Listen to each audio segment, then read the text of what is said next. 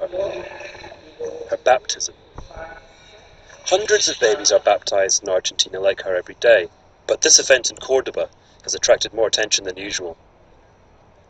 Uma is the country's first child of a same-sex couple to be baptized in a Roman Catholic church. And her godmother, though not present in person, is none other than the President of Argentina, Cristina Fernández de Kirchner.